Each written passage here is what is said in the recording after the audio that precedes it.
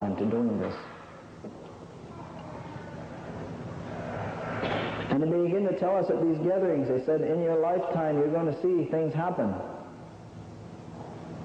It was strange when they said it in the 1950s and 1960s, but now it seems very clear, but then it was unusual. They said you're going to see a time in your life men are going to become women. They said the Great Spirit, He's going to make a man on the earth. He made him a man, but this man's going to say, I know more than the Great Spirit. I'm going to change myself to be a woman. And they will even nurse children. They said the Great Spirit's going to make a woman on this earth. She's going to say, I know more than the Great Spirit. I want to be a man. And she will be physically a man. This sounded strange. And maybe in their vision they saw Boy George. I don't know. They said you're going to see a time in your lifetime, the human beings are going to find the blueprint that makes us. They're going to find the blueprint that makes us. They call that now DNA, dinucleic acid. And they said they're going to cut this blueprint. They call that now genetic splicing. They said they're going to make new animals upon the earth, and they're going to think these are going to help us. And it's going to seem like they do help us. But maybe the grandchildren and great-grandchildren, they're going to suffer. I don't know if you heard on the news last month, in the United States now, they have genetically spliced a new germ, never before released in the environment. They want to release this germ into the cotton fields of the South. They say it will rejuvenate and strengthen the cotton. They had scientists on the CBS Evening News the other night talking about it, and one scientist, he said what the elders said in 1950. He says, this will not harm us. We've put it in a lot of tests.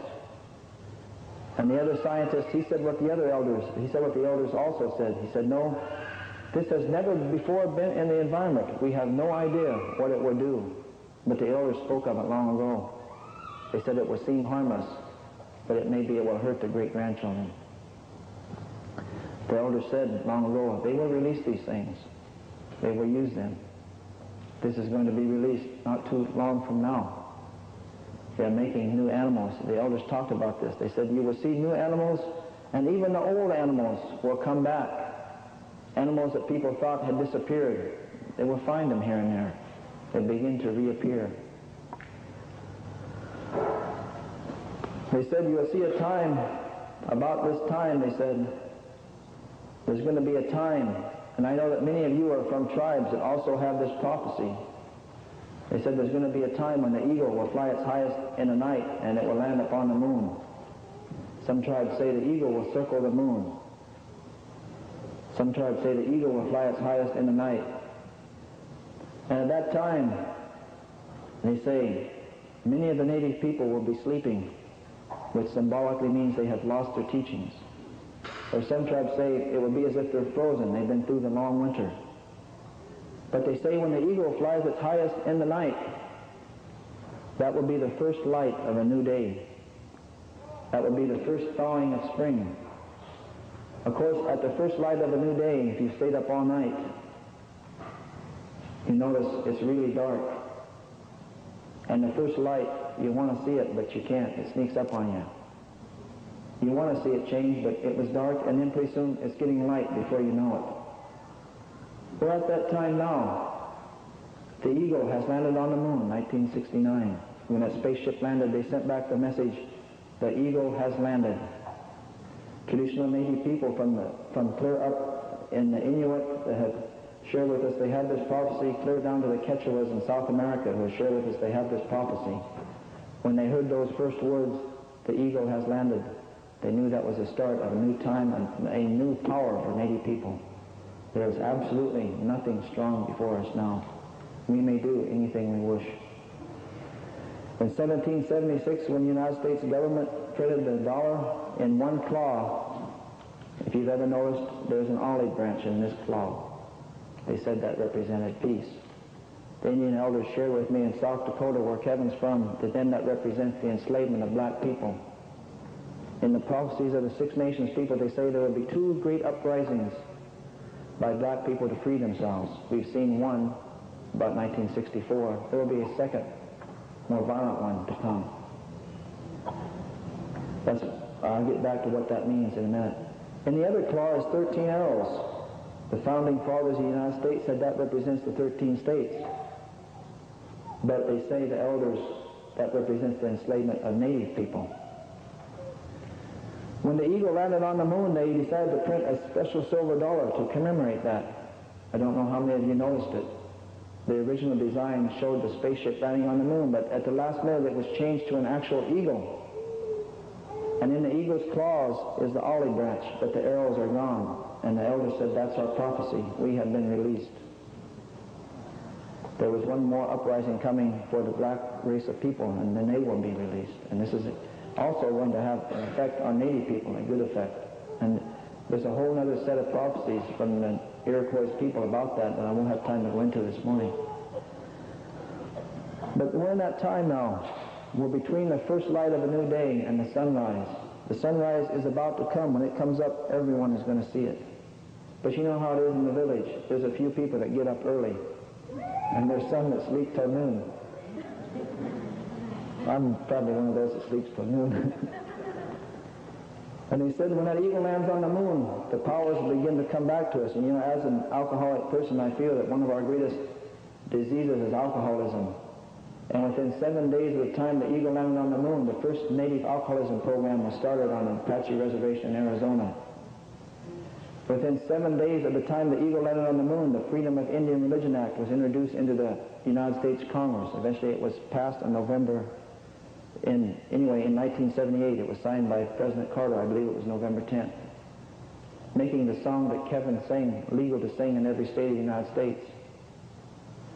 It was punishable at one time to go to jail for 10 years and or a $10,000 fine for singing a song or doing a sweat. This was changed in 1978. The legislation was introduced in 1969, less than 7 days after the eagle landed on the moon. These are the physical manifestations of the spiritual prophecies that we have. So he said at this time you're going to see things will speed up. The people on the earth will move faster and faster. Grandchildren will not have time for grandparents.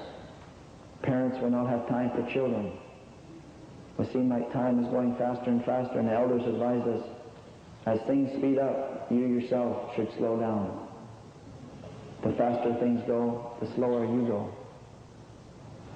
Because there's going to come a time when the earth is going to be shaken a third time. The Great Spirit has been shaking the earth 2 times, the First and Second World Wars, to remind us that we are a human family, to remind us that we should have greeted each other as brothers and sisters. We had a chance after each shaking to come together in a circle that would have brought peace on earth. But we missed that. Last night they were talking on the news about the sign for the third shaking of the earth. I heard it sitting in the airport after I missed my plane. They said they're going to build what the elders called the house in the sky. In the 1950s they talked about this. They will build a house and throw it into the sky. When you see people living in the sky on a permanent basis, you will know the Great Spirit is about to grab the earth. This time not with one hand, but with both hands. Many of you of native background may have heard the spirits will warn you twice, but the third time you stand alone. We've had 2 warnings, the first 2 world wars, but now we'll stand alone in the third one. As it says in the Baha'i writings, there will be no one protected. When this house is in the sky, the Great Spirit's going to shake the earth a third time, and whoever dropped that gourd of ashes upon them, it's going to drop.